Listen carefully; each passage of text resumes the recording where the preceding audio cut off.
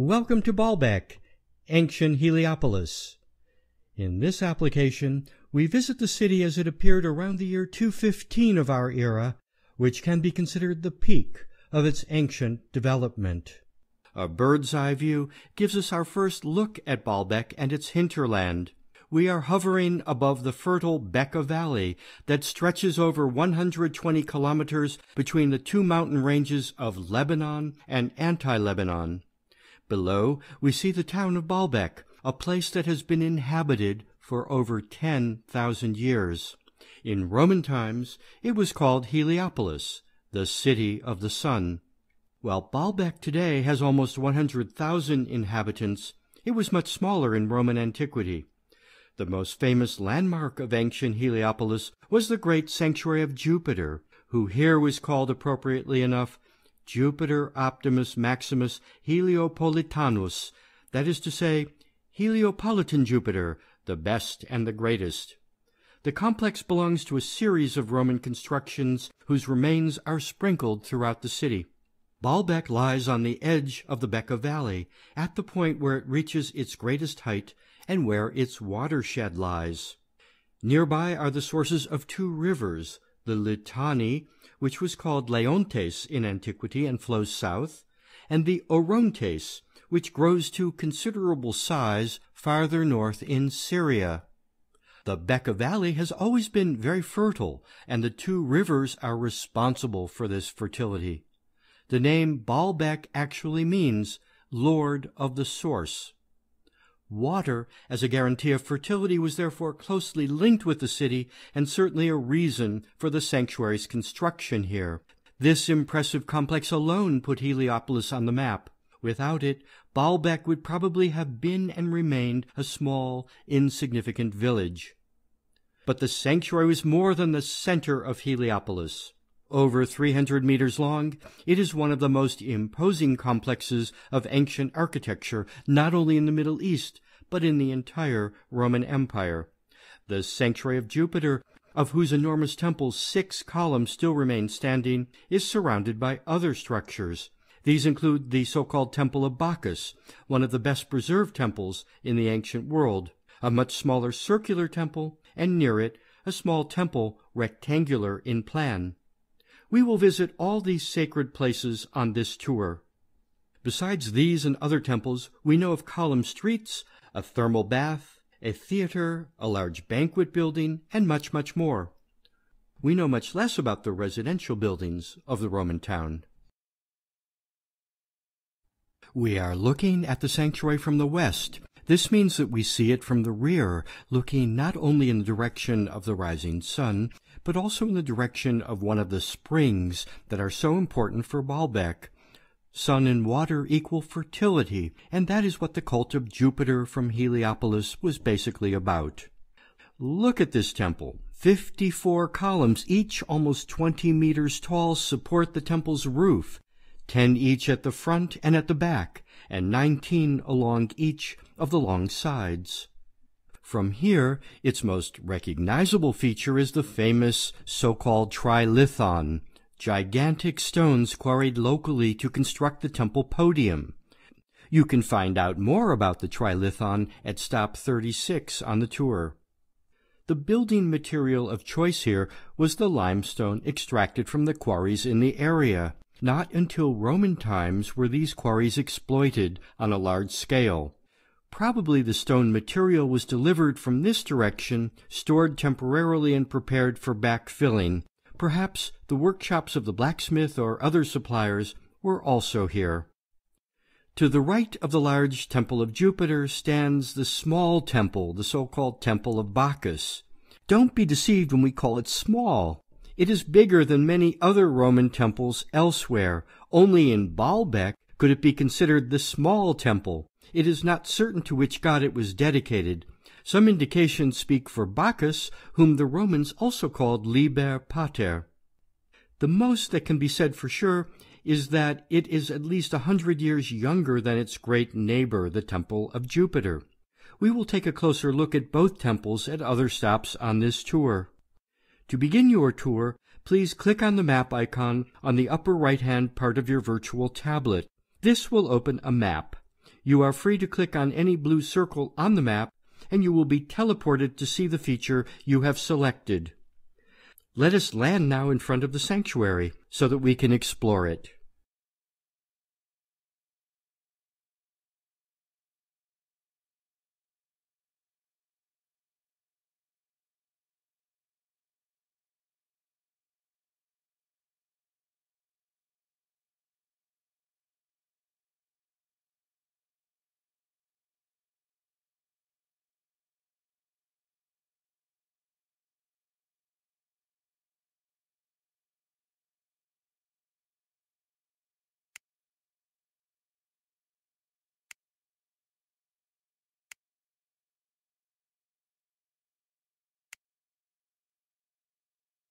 Welcome to Baalbek, or rather to Heliopolis, as the city was called in Greek and Roman times.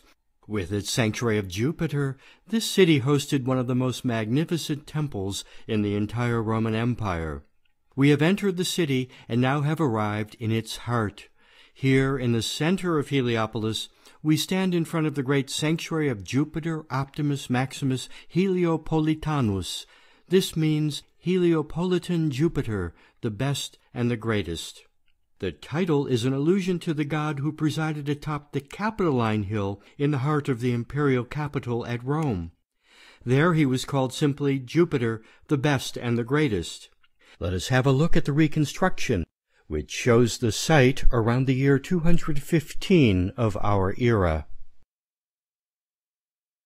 The plaza, paved with stone slabs, is surrounded on the city side by a semicircular wall as it opens on the entrance to the sanctuary, the mighty elevated hall of the Propylaea.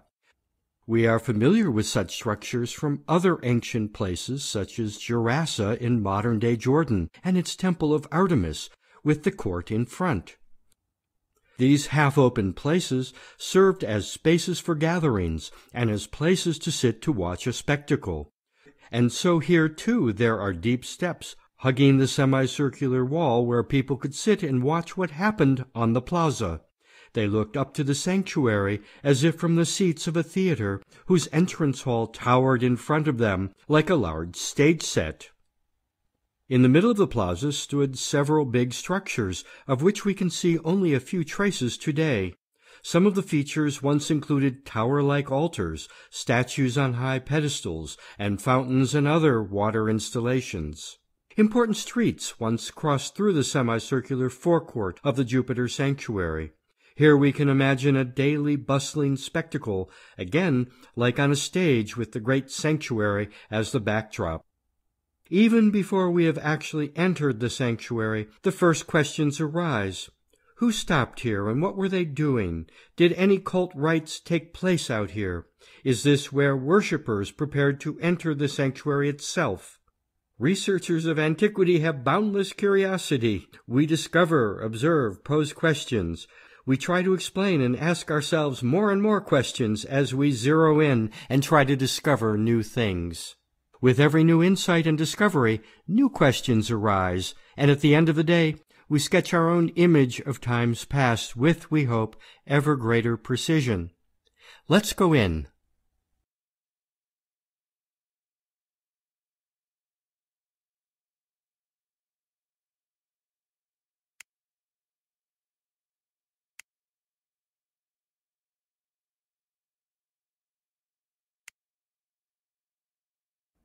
We are now standing in front of the Propylaea, the entrance to the holy precinct of the sanctuary of Jupiter.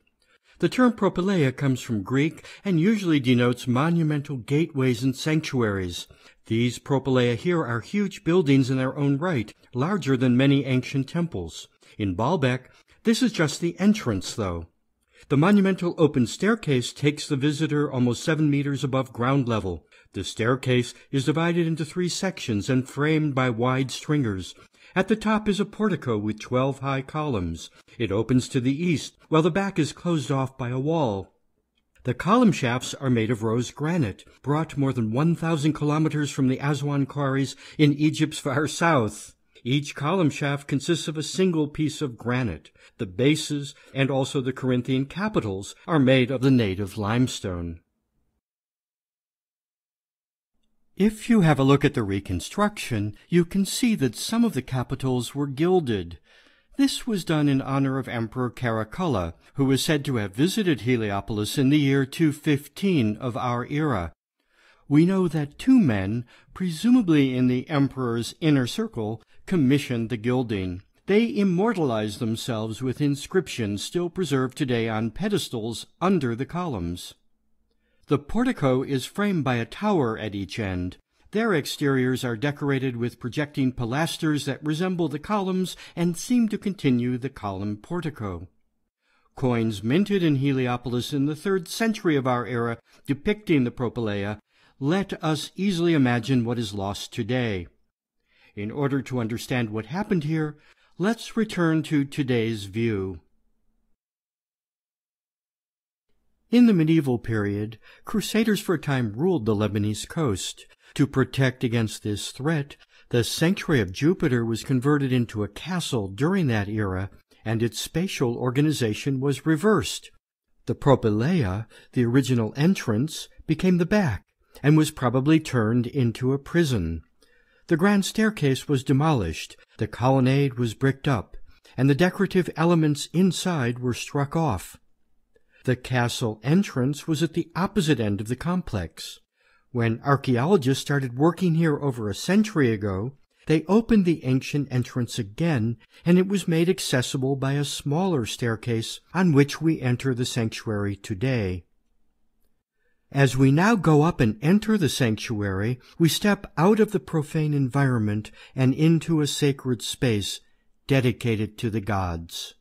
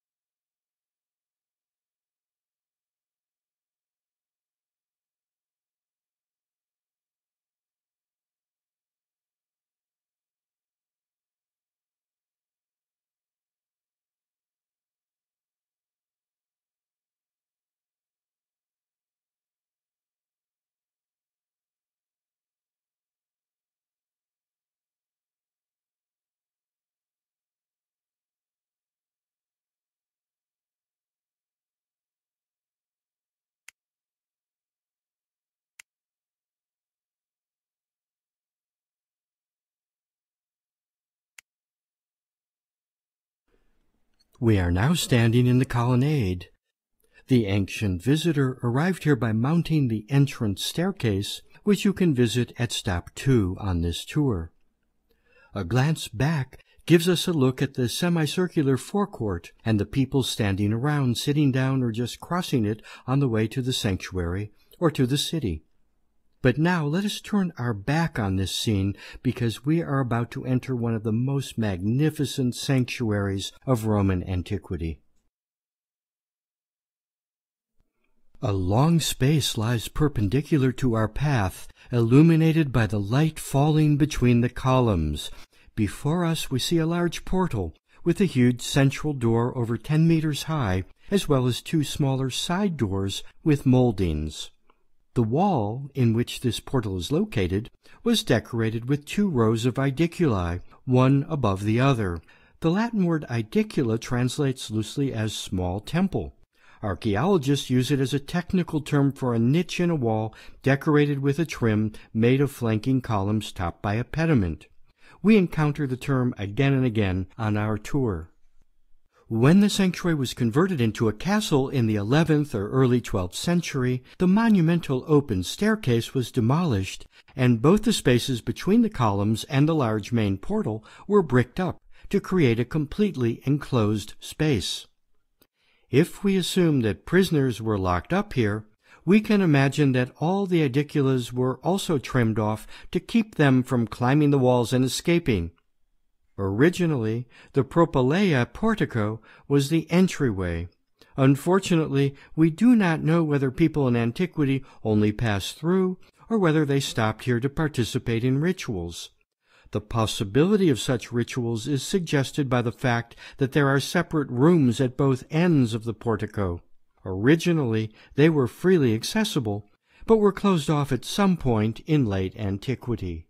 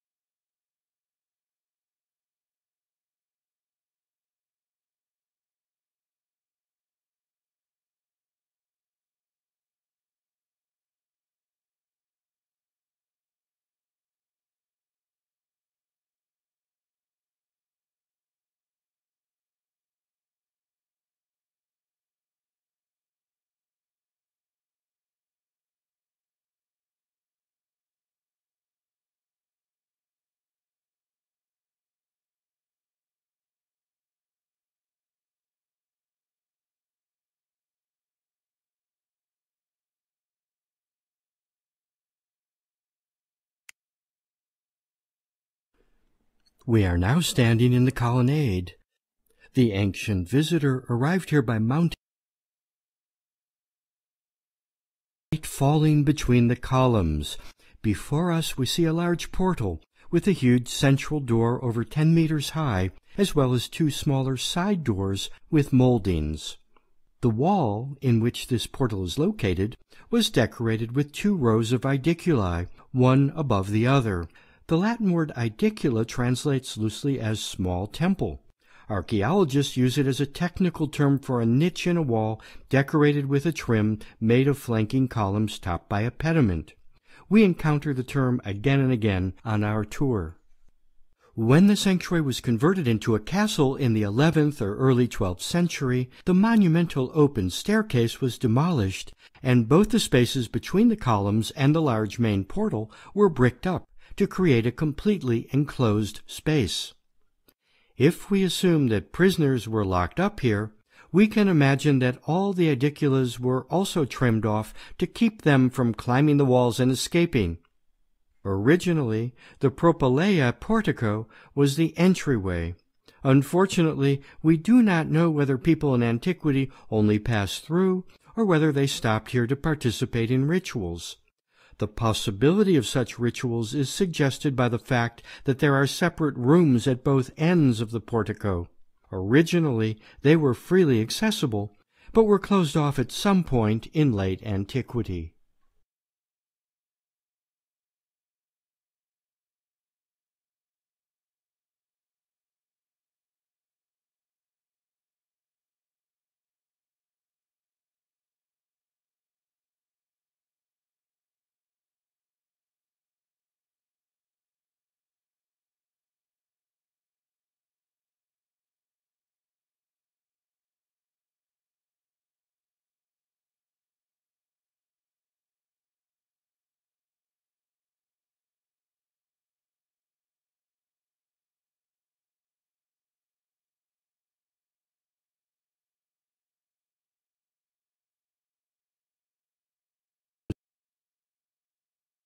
As small temple.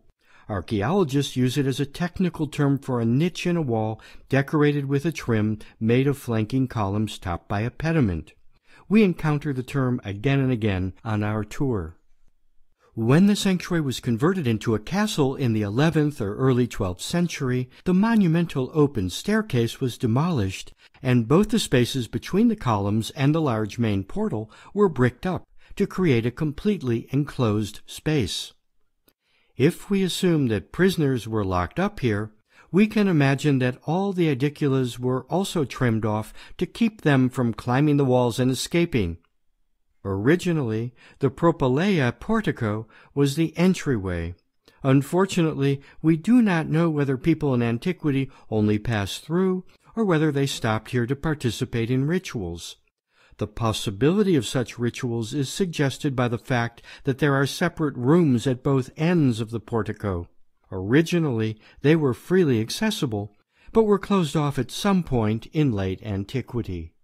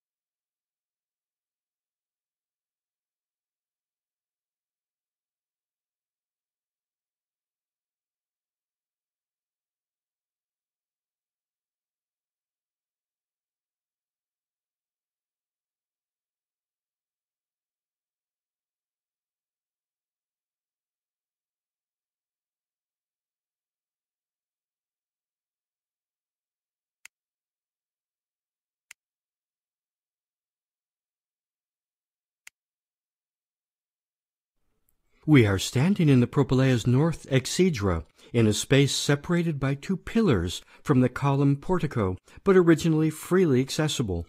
The room has a counterpart on the other side, meaning that there may have been a pair of guardhouses to the left and right of the entrance. That said, it is not necessarily the case that humans stood guard here. Judging from other sanctuaries, it is quite possible that statues of two deities protected the entrance here. The walls of these rooms were supposed to be decorated with 2 rows of small niches in which would have stood a variety of figures. This type of wall decoration can be found throughout the sanctuary. However, the rooms in the propylaea were never completed. The walls are frozen in a state of construction, and the small columns of the wall niches were never set up. For some reason, the builders gave up on completing them, and later, but still in antiquity, they were closed. The passages between the columns were bricked up in such a way that they could no longer be entered. Only windows were left through which it was possible to look into the rooms.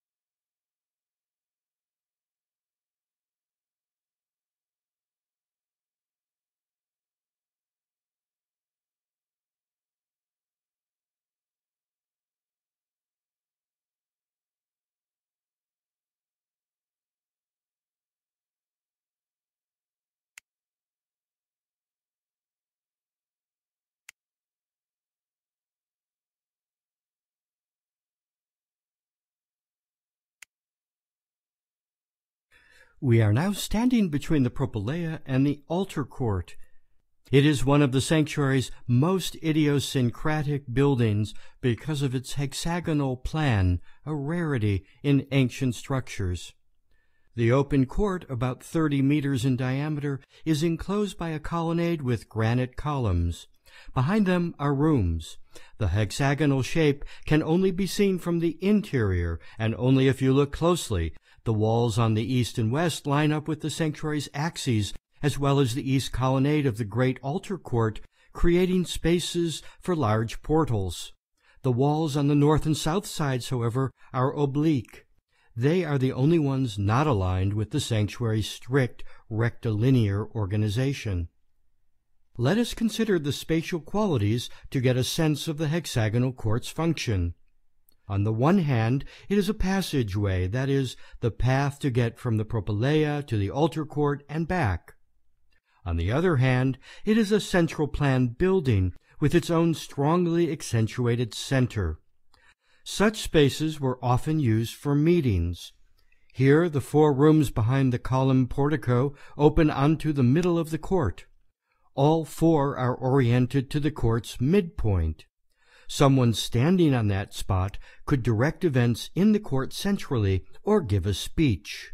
The hexagon is probably an attempt to translate these 2 requirements, passageway and gathering space, into architectural form. The court also offers some special features. A 3-part gate led to the propylaea and another to the altar court. With these gateways, the hexagonal court was the only built part of the sanctuary that could be completely closed off, making it a space focused inward. This design feature also interrupted the comings and goings through the sanctuary.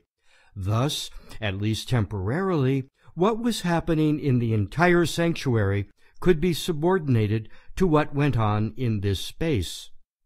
By the way, we know from studying the building phases of the sanctuary that the hexagonal court was only inserted as an afterthought between the altar court and the propylaea.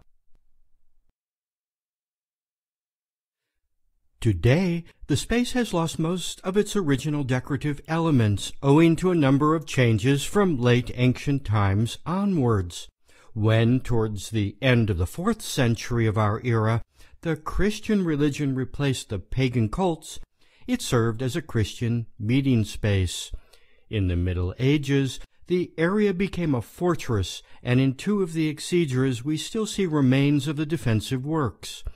And these are merely the changes that were made during the centuries immediately after the pagan cults faded away. We lose sight much too easily of how long these periods last. Even the Roman sanctuary was not planned during the 1st century and then promptly finished. In fact, like so many of the great cathedrals of medieval Europe, building the sanctuary at Baalbek took several centuries and was the work of many generations. Time and again there were new requirements, new ideas, and new goals. Sometimes different fashions changed the project, sometimes new worldviews did. What does it mean if the entire cult practice in a sanctuary was subordinated to what happened in a meeting space?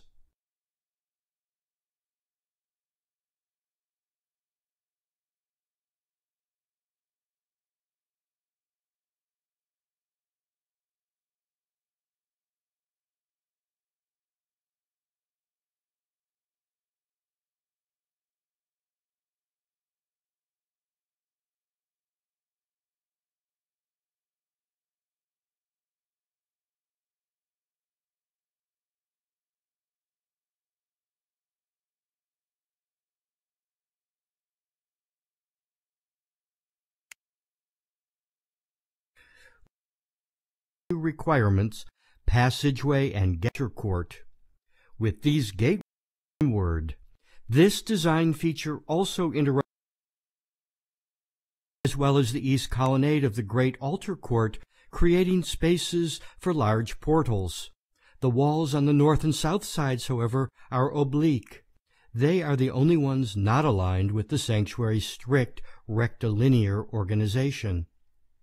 Let us consider the spatial qualities to get a sense of the hexagonal court's function.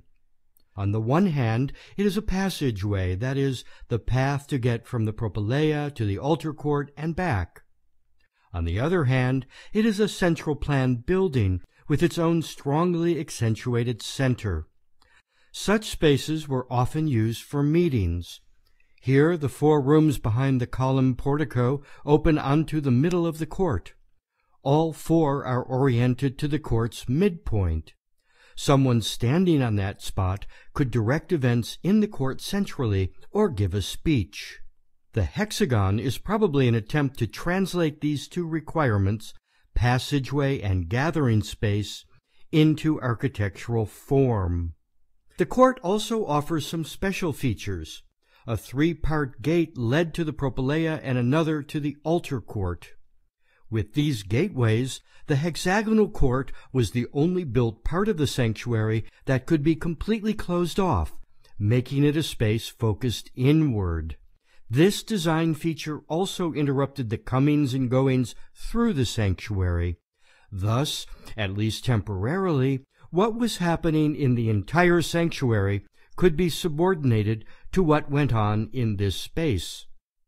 By the way, we know from studying the building phases of the sanctuary that the hexagonal court was only inserted as an afterthought between the altar court and the propylaea.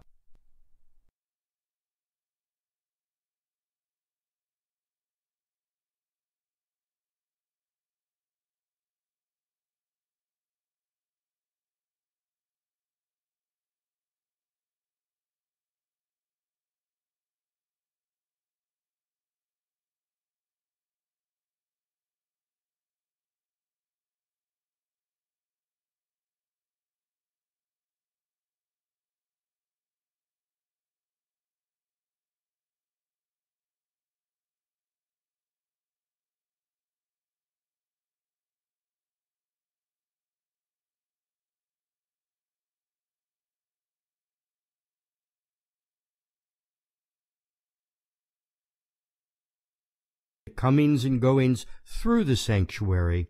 Thus, at least temporarily, what was happening in the entire sanctuary could be subordinated to what went on in this space.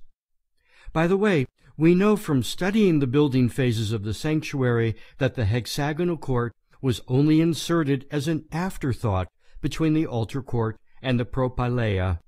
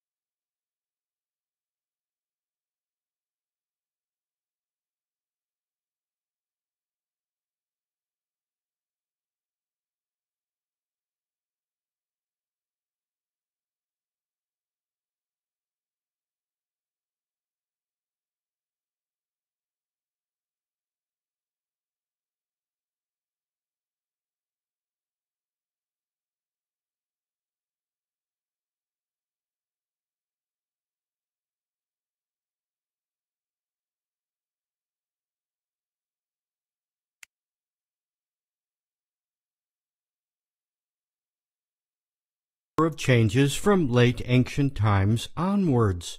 When, towards the end of the 4th century of our era, the Christian religion replaced the pagan cults, it served as a Christian meeting space. In the Middle Ages, the area became a fortress, and in 2 of the exegeras we still see remains of the defensive works. And these are merely the changes that were made during the centuries immediately after the pagan cults faded away. We lose sight much too easily of how long these periods last. Even the Roman sanctuary was not planned during the 1st century and then promptly finished. In fact, like so many of the great cathedrals of medieval Europe, building the sanctuary at Baalbek took several centuries and was the work of many generations. Time and again there were new requirements, new ideas, and new goals. Sometimes different fashions changed the project, sometimes new worldviews did. What does it mean if the entire cult practice in a sanctuary was subordinated to what happened in a meeting space?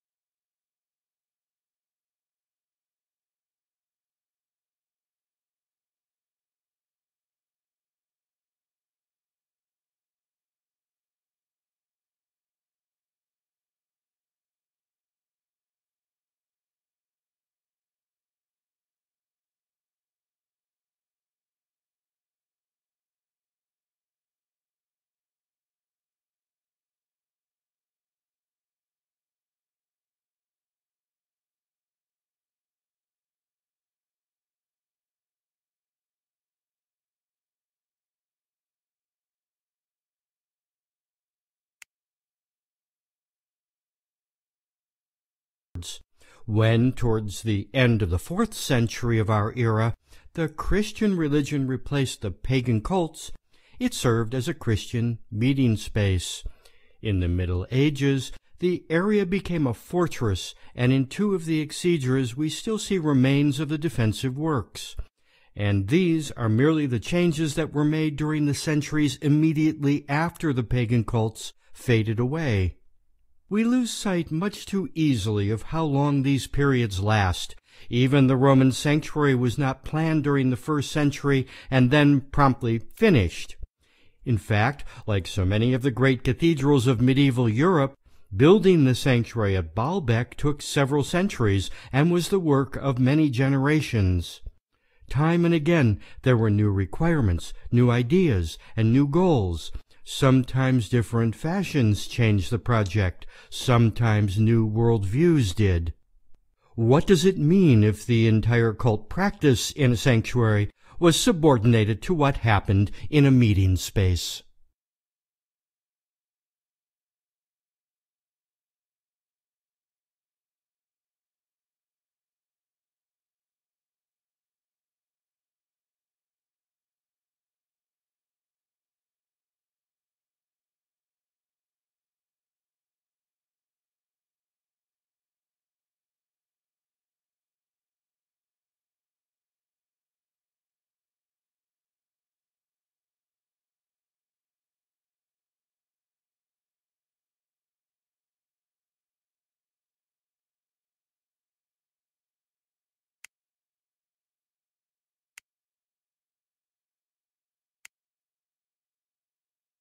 We are situated in the altar court. It forms the core of the sanctuary, and at over 120 by 120 meters is also the largest section of the entire complex.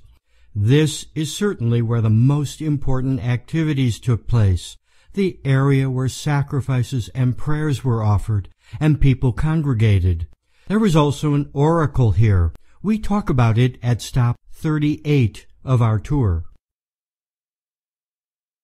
The altar court is a large plaza. It was paved with limestone slabs whose bright color must have intensely reflected the sun's rays. The plaza was enclosed by colonnades, which were very impressive in their dimensions and materials. The shafts of the columns were made of dark red or gray granite, creating a color contrast with the plaza's light-colored paving. The columns were topped by richly elaborated Corinthian capitals and an equally richly decorated entablature, which, with its play of light and shadow, must have looked like a wreath crowning the court that caught the eye and then steered it toward the temple.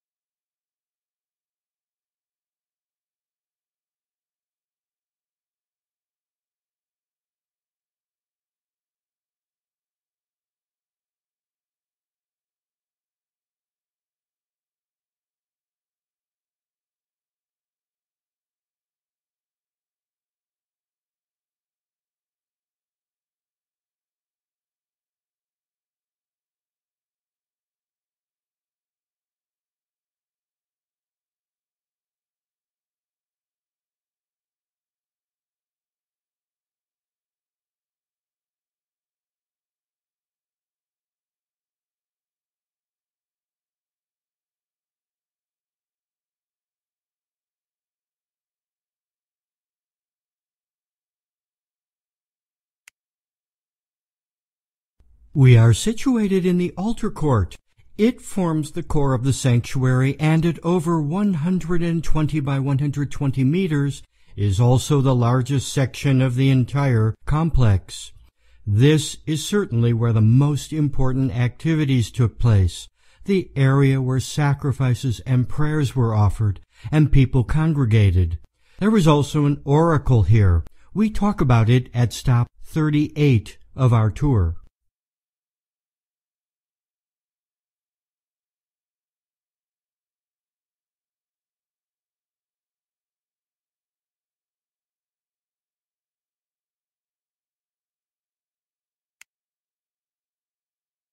We are situated in the altar court.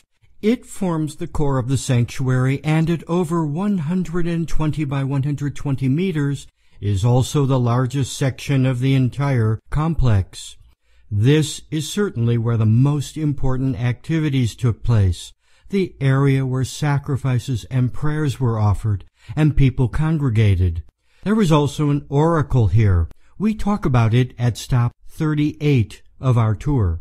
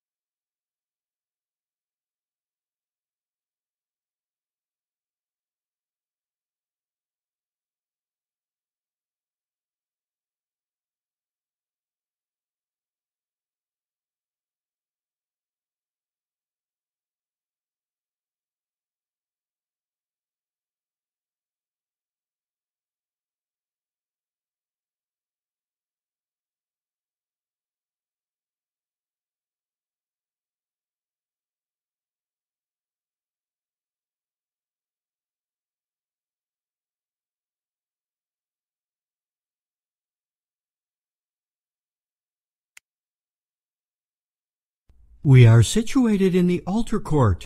It forms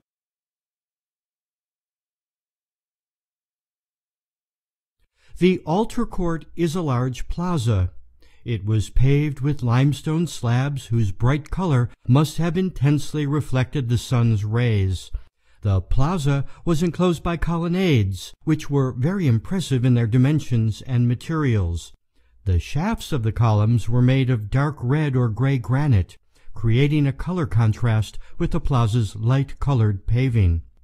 The columns were topped by richly elaborated Corinthian capitals and an equally richly decorated entablature, which, with its play of light and shadow, must have looked like a wreath crowning the court that caught the eye and then steered it toward the temple.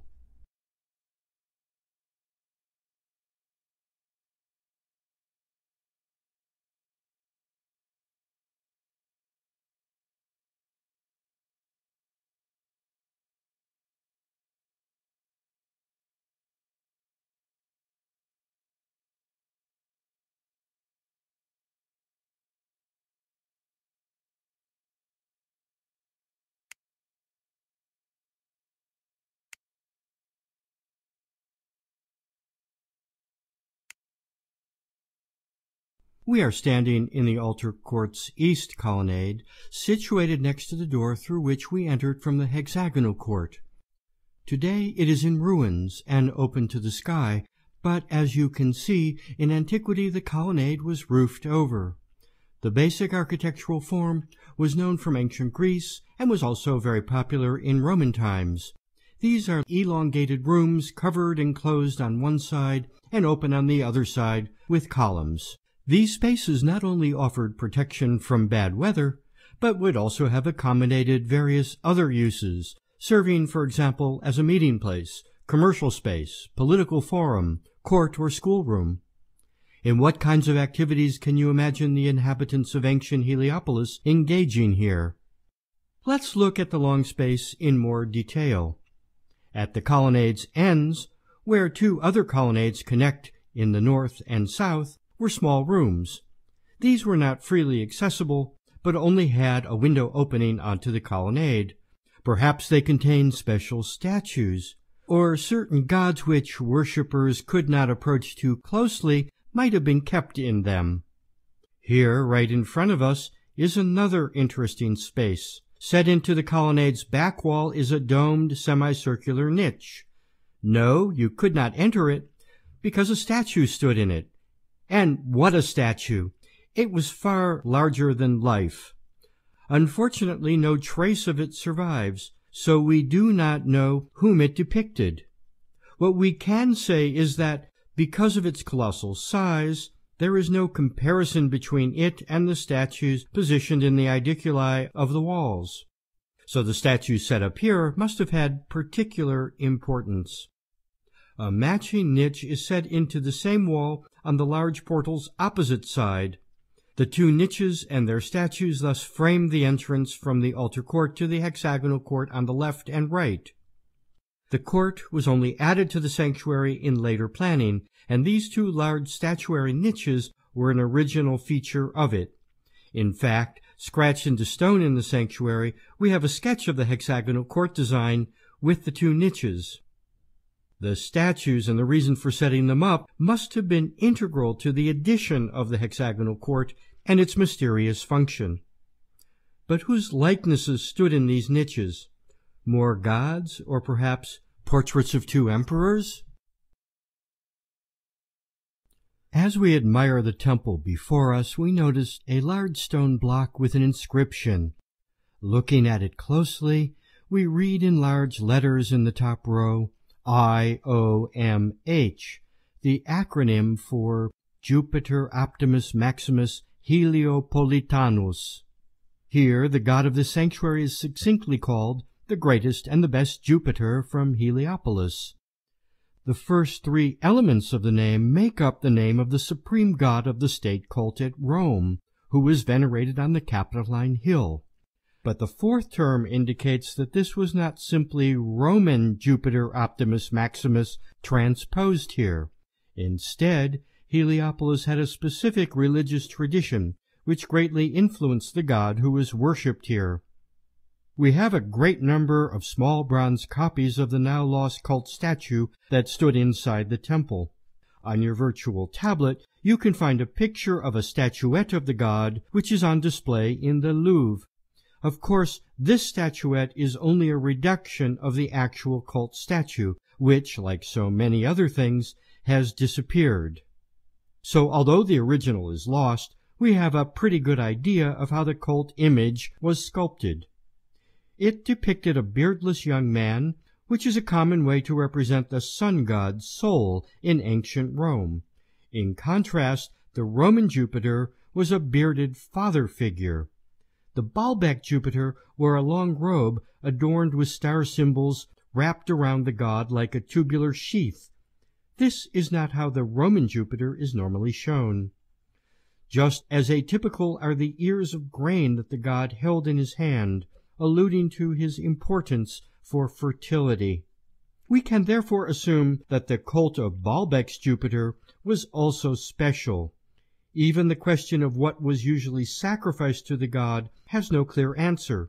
In theory, you can offer God anything as a sacrificial offering: bread, wine, milk, animals, incense, flowers, and even chants. However, specific sacrifices were required for special occasions. Usually only select animals were sacrificed to the supreme god, such as bulls, the most powerful and valuable of farm animals. But was this also the case in Heliopolis? By what route would the animals have been brought into the altar court? Where were they led up the stairs?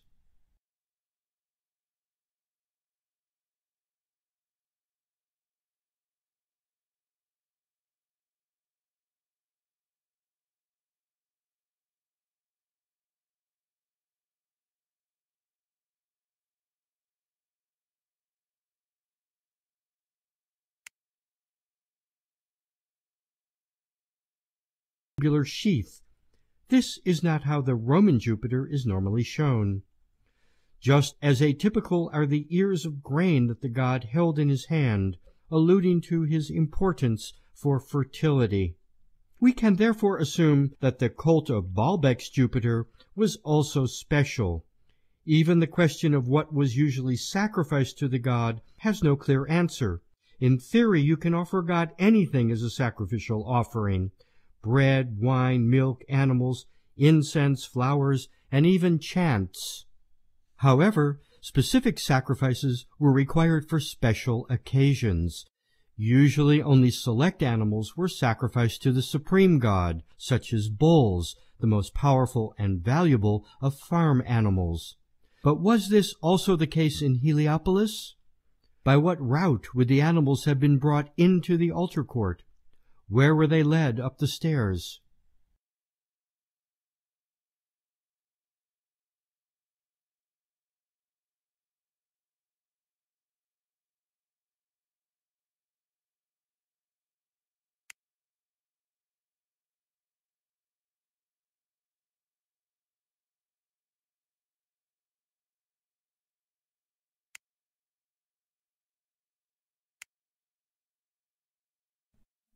We are standing on the steps of the north colonnade with a wonderful view of the altar court. Today only 2 of this colonnade's corners have been restored, but its columns once stretched to our left and across from us. What archaeologists found here were fragments of different grades of granite. First, there was Egyptian rose granite, which still dominates our image of the sanctuary to this day, and also a gray granite, which may have come from Egypt as well. But how were the colors arranged? The reconstruction you see here distributes the rose and gray granite columns in a certain way. Without meaningful findings on the distribution of the column colors, however, this must remain purely speculative. Were one half the columns gray and the other rose? Did the colors change from one to the next? Were certain areas highlighted by a series of gray columns, or were passages or individual rooms emphasized? On the court we see 2 colossal altar towers. They are unusual for a classical Roman sanctuary and likely reflect a local Eastern-influenced tradition. This is not surprising, since the cult in this sanctuary was, at its core, in all probability, an Eastern one. 2 water basins on either side of the altar underline the importance of water in a place bearing the Aramaic name Baalbek, or Lord of the Source. In this courtyard must have stood many votives, or gifts consecrated to the god, statues of men and women, soldiers, high officers, priests and emperors, all placed on tall pedestals with inscriptions telling of their donors' lives. The altar court was dominated by the mighty Temple of Jupiter, the crowning glory of the complex. Standing in the altar court, you would face the soaring temple facade.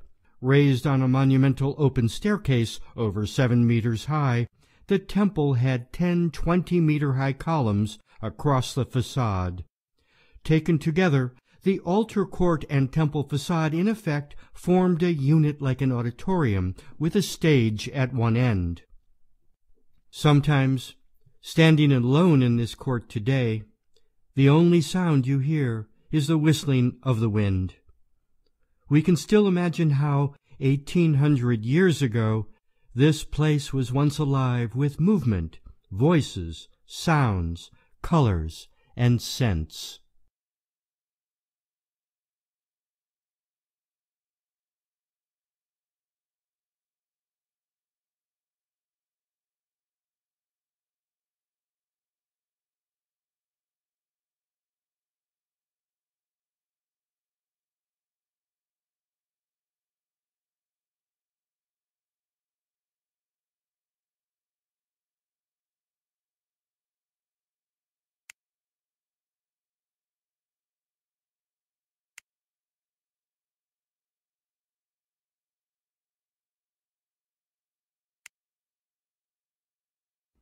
We are now standing in the middle of the altar court as it is seen today.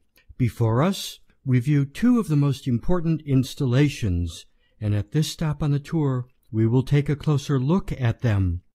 We are in a sanctuary, a place dedicated to a god, and we are naturally very curious to learn exactly what went on here. At stop 37 on this tour, you can learn why the god Jupiter Optimus Maximus Heliopolitanus is not the typical Roman Jupiter, but the local one with some special traits of his own. Looking around the reconstructed scene, we notice special elements in this sanctuary, such as a large altar tower, a structure unlike any other found elsewhere in the Greek or Roman world, but which has its roots in the regional context of the Middle East. Unfortunately, apart from details about the oracle housed here, we have no historical sources describing how ritual activities took place in Heliopolis. Inside this building, however, we find two large elaborate stairways. They would have made it possible to conduct large groups of people up one side of the tower and down again on the other. Is that enough evidence for assuming the so-called Great Altar played a role in the religious processions? Maybe the tower is more of a viewing platform on which participants in the cult could gaze into the temple from high up while simultaneously looking down at the smaller altar nearby. Next, our eyes alight on one of the ritual water basins, specifically the northern one that faces its twin in the south. Why are there such basins? Water and fertility played and still play a very important role in almost all religions, not only in Eastern ones. It is certainly no coincidence that, given the fact that two large rivers have their sources in the city's hinterland, water would bubble into two large basins in a sanctuary located in this city. As we have noted elsewhere on this tour, the city's name Baalbek means Lord of the Source in Aramaic. So, since water is the key ingredient of all forms of life, animal and vegetal, Jupiter Optimus Maximus of Heliopolis is nothing less than the local god of fertility. Whoever built or continued to build the temple, whoever nurtured the cult, helped to guarantee fertility. Whoever ruled over the city and the sanctuary was thus, at least implicitly, also the Lord of the Source.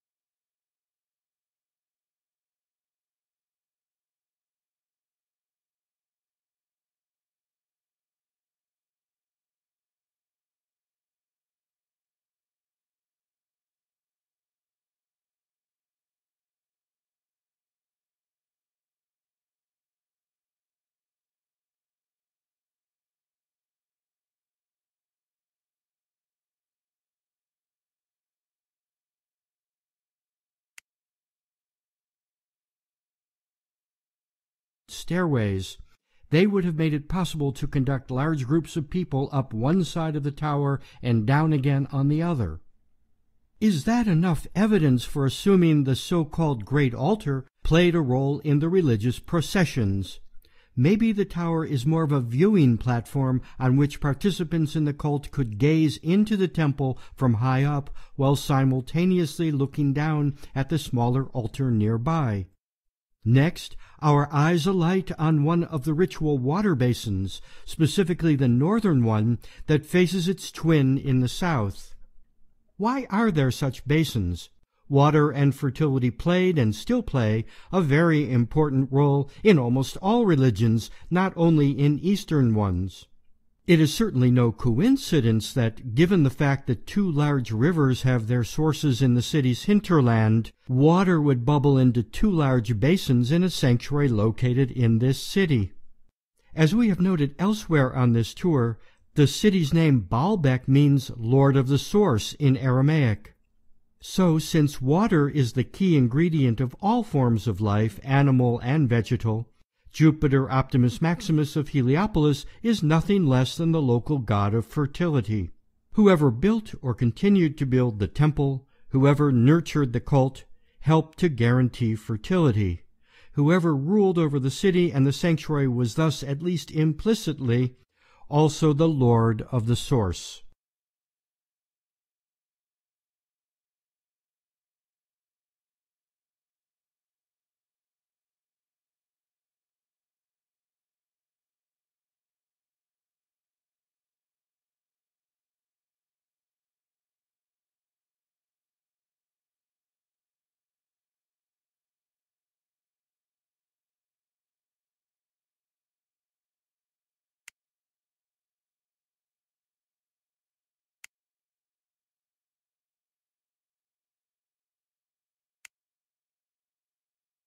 We are situated in the long colonnade on the altar court's north side and see how it looks today.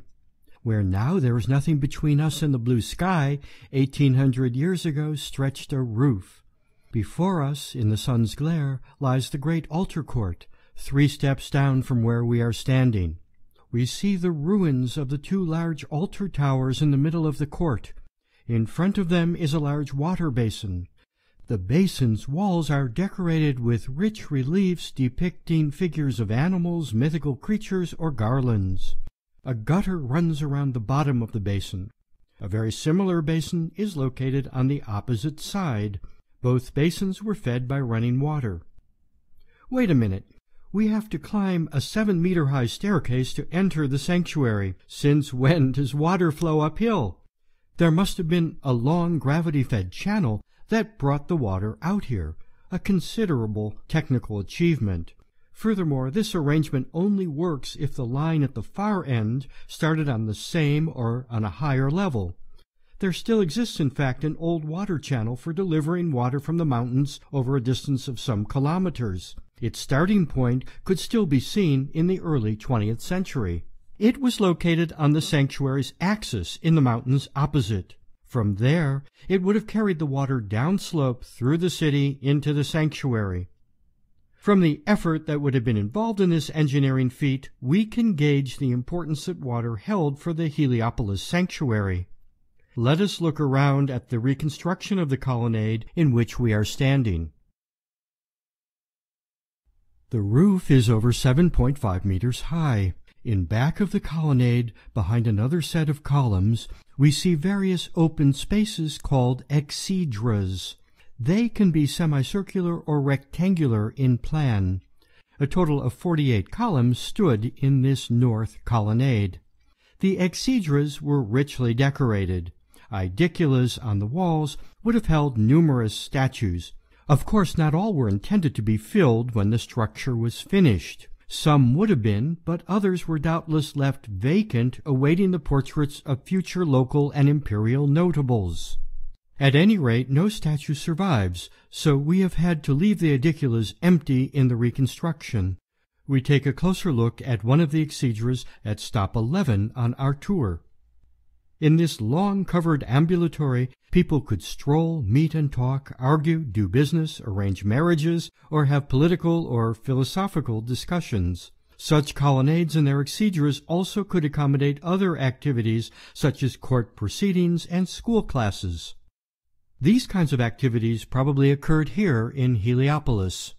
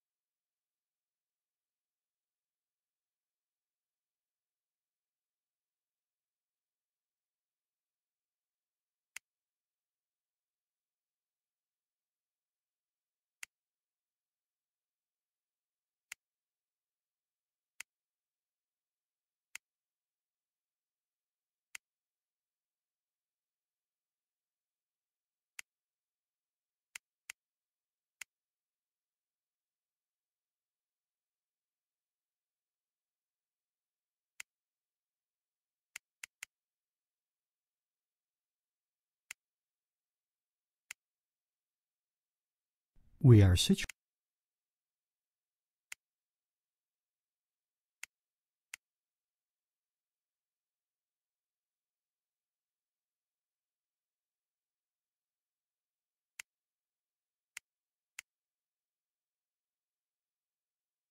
in the long colonnade on the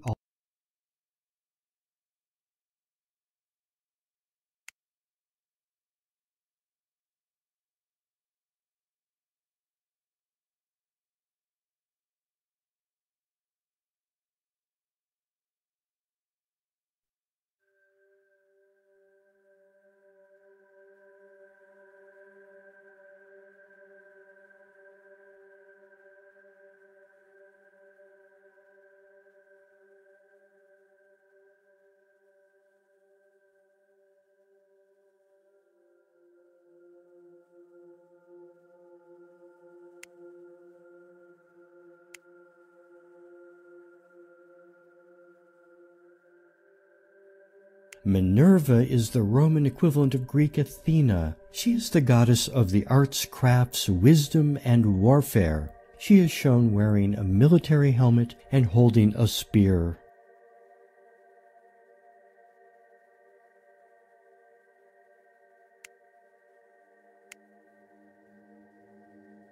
Jupiter is the Roman equivalent of Greek Zeus. He is a mature male with a full head of hair and a beard.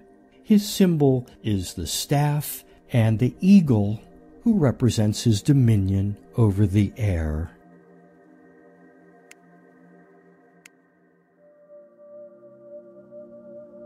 Juno is the Roman equivalent of Greek Hera. She is the wife of Jupiter and hence wears a crown as the queen of the gods. Her attribute is the scepter, indicative of her royal authority.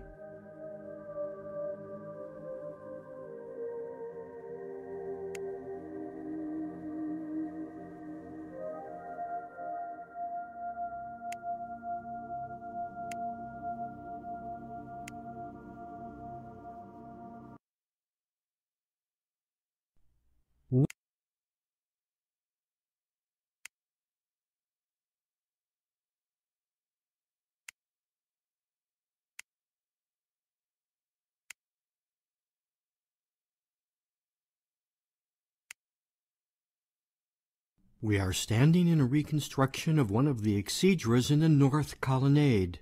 It is a semi-open space separated from the long ambulatory by 2 columns. Incidentally, of the 130 granite columns in the altar court, these 2 are the only ones still standing today. This particular exedra has a semicircular footprint, As in the rectilinear exedras, we find here a two-tiered wall structure. However, this lower tier contains semicircular niches instead of idiculas. They end with a semidome at the top, often in the shape of a shell. The Latin word for shell, concha, is the source of our English word conch. Just as in the case of the idiculas, we can imagine statues standing under these conches. Inset between them are long pilasters decorated with Corinthian capitals that figuratively support the entablature of the exedras. In this way, the space acquires a heightened rhythm, which not only sets it apart from the angular exedras, but perhaps also emphasizes a special meaning. Here in the altar court, these half-round exedras are 4 in number. 2 each are paired across the court north and south and alternate with rectilinear exedras. They were part of a planning change and required the building of new foundation walls in the basements. Here, too, as is often the case, we have no written traditions to shed light on the function of the exedras. From the altar court, they are barely visible behind the colonnades. We know of pairs of semicircular exedras arranged behind opposing colonnades from other places, like the Forum of Augustus and Trajan's Forum in Rome. Furthermore, we also find the dimensions of the square altar court, 400 Roman feet, about 120 meters, duplicated in those 2 imperial forums. Even if we still cannot directly grasp all the functions of the rounded exedras, they may make reference to major imperial projects in the capital of Rome. At a minimum, they prove that information about architectural designs was exchanged between the center of the empire and the capital and its periphery 2,200 kilometers away at a place like Baalbek.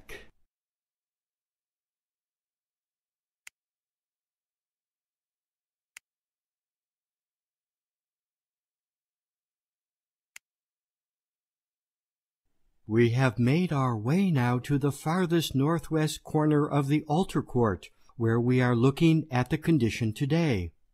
It would be interesting to know what would have drawn anyone all the way back to this spot in antiquity. The German excavators of Baalbek at the beginning of the 20th century called what you see in front of you the Beautiful Door. There are only 4 doors in the enormous area of the altar court, which led to a series of smaller spaces. 3 of these doors were not preserved, so we cannot say whether all the doors were so richly decorated, or whether the Beautiful Door was as unique then as it appears to us today. Let's take a closer look at the door frame. The rich architectural decoration can only be found in the upper area. At the corners, the carvers had started to extend the decoration farther down, but this work abruptly stopped. Similar imperfections are found in many places in the sanctuary. What indeed does finished mean in relation to such a large sanctuary? This building complex no doubt was often declared finished. In fact, we have fragments of the temple's dedicatory inscription proving this. Nevertheless, construction continued, with many fits and starts, and some things were simply left half done. On the other hand, new plans were made, and structures were built with a different design. We can identify new design ideas, occasional new influences, or even just new contemporary taste. By making many such observations and comparisons, we can work out a chronology of the construction phases. Where does this door lead to? What would we see if we could open the Beautiful Door, if it were not blocked, as today, by corrugated metal? We would see a small, unadorned room. On its left wall is another door, but oddly enough, anyone walking through it would have fallen straight down 7 meters. Was there once a staircase here, perhaps made of wood? Or is this another sign of the incompletion of this part of the sanctuary? So the fascinating thing about this door is not so much its extraordinary ornamentation, but the questions that it opens up.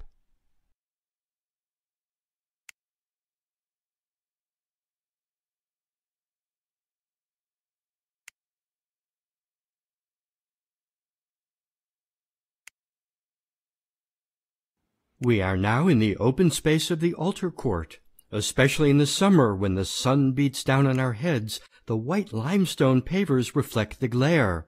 Heliopolis really is the city of the sun. In this sun-drenched complex, you can feel it on your skin. If we look north, we see before us the small altar, and like the great altar, it is a tower that could be entered. Who was allowed to climb up its internal staircase, and for what purpose, and on what occasions? Were sacrifices or prayers offered up here? Certainly its design, too, comes more from local Eastern traditions than from mainstream precedents of Greek and Roman temple architecture. A high tower that can be entered is not commonly found in a classical Roman sanctuary. Like its larger counterpart, the small altar also provided a good view of activities in the sanctuary and perhaps also a look through the front door into the cella of the Temple of Jupiter. Does that mean both the small and the large altars attest the development of the same idea? Like so much else in the sanctuary, the small altar was modified at least once. Let's turn to our right. Our gaze passes over the great altar and over the east colonnade. In front of the south hall, which always casts shadows, lies the second basin. This one, too, has a small spring house in the middle, from which water bubbled, and a channel surrounding it for the runoff. The wall around it has smaller niches than does the northern basin, and here, too, we find wonderful reliefs with heads, sea creatures, and other, in part, mythological figures. Let's keep turning so we can see the main attraction. As we do, the enormous facade of the Temple of Jupiter comes into view. It is a gigantic mass of stone. The monumental open-air staircase, the 10 limestone columns of the temple's facade at the top, and the high pediment together tower nearly 30 meters into the air. Ancient coins show us that a statue of the sun god, driving his quadriga across the sky, once stood on the pediment's apex. Let's look at some details. The columns have a diameter of more than 2.2 meters. The Corinthian capitals are up to 2.2 meters tall, and each column is more than 20 meters high. The front of the temple had 10 of these colossal columns. We know of only a handful of 10-column temples in the entire Roman Empire. The architrave, or the stone beam that lies atop the column capitals, had an inscription made of gilded bronze letters. It is lost to us, and only a few fragments of the architrave with some dowel holes remain, so we are not certain what it said, but surely it praised the god to whom this temple was dedicated. And typically, the inscription would also name the emperor under whose rule the temple was consecrated. Interestingly, however, in antiquity, some of the dowel holes were filled in, which makes us think that the inscription had been changed after a short time. We can only guess what may have happened here. Was an emperor who had fallen into disgrace after his assassination erased from the inscription and from historical memory, as we know happened with emperors such as Nero and Domitian? This is a question we can only pose, not answer.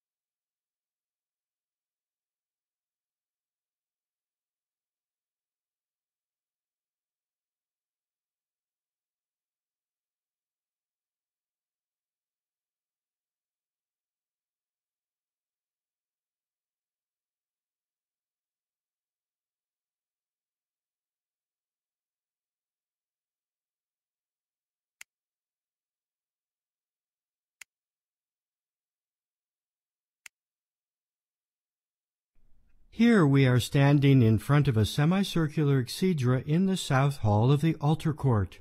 The building decoration has some special features that make it one of the most interesting spaces in the sanctuary. And of course we wonder, what did the ancient visitors do here?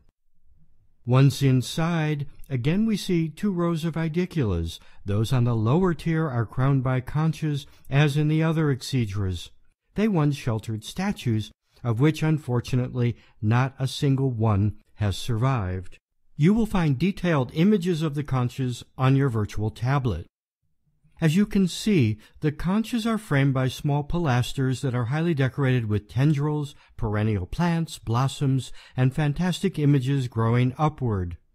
The base of the conches is decorated with small reliefs, some of which depict small hunting scenes, others depict sea creatures or cupids bearing garlands. However, the most eye-catching ornamentation of all are the half-domes. We gaze on alternately rib forms designed to look like seashells and ones on which an aegis is draped. An aegis is a scaled goat skin with which the father of the god Zeus, in Roman terms Jupiter, the lord of the sanctuary, makes it thunder. In the center of the aegis is the head of the Gorgon Medusa, that snake-haired monster whose mere sight turned people into stone. Usually in ancient art, the Medusa head is presented as a protective symbol for warding off bad luck. Let's take a closer look at the right conch. You will find another detailed photo on your virtual tablet. Up above, we see the aegis with the head of Medusa. Her face is badly damaged, so we can't see the mouth, nose, and eyes, but the wild curls and the snakes knotted around her neck are still wonderfully preserved. Uniquely, here is Cupid, that winged god of love, son and messenger of Venus, but his wings are only visible if one stands directly beneath it. Cupid gathers an aegis upwards so that the fur is pushed together and the Medusa's head is tilted to the side.